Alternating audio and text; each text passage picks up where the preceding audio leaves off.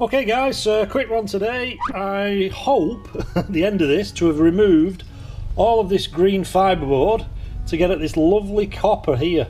Then I'll see about how to remove the copper from the board. Alright guys, I'll go and get my bucket and my ingredients. Sorry if you can hear the mowing. Someone's mowing next door and I think the ride-on's asthmatic. Okay guys, so I've got this bucket. I will pop that in there, but I don't want to fill it all the way up, so I'm going to smash this board in two.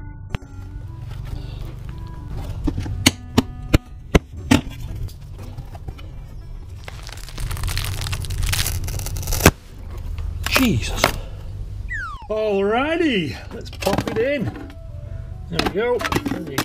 Right, what's next? Okay guys, just add some hot water. Be quick, it's a large kettle, you'll go mad. And some of this stuff, caustic soda. Look at this, perfect for making soap. What? Now I'm not sure how much, so I'll just whack some in, see where we go. Oh Jesus!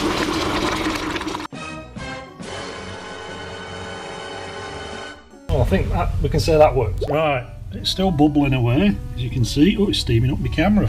Hang on. Right, I'll put a lid on and take it outside. It's a bit on the nose. Probably not healthy, is it? Right, let's just stick it outside for half an hour. I'll get back to you guys. Okay guys, if you found that remotely useful, consider subscribing. It takes 1 second, 2 seconds of your time at the most, just to hit the bell.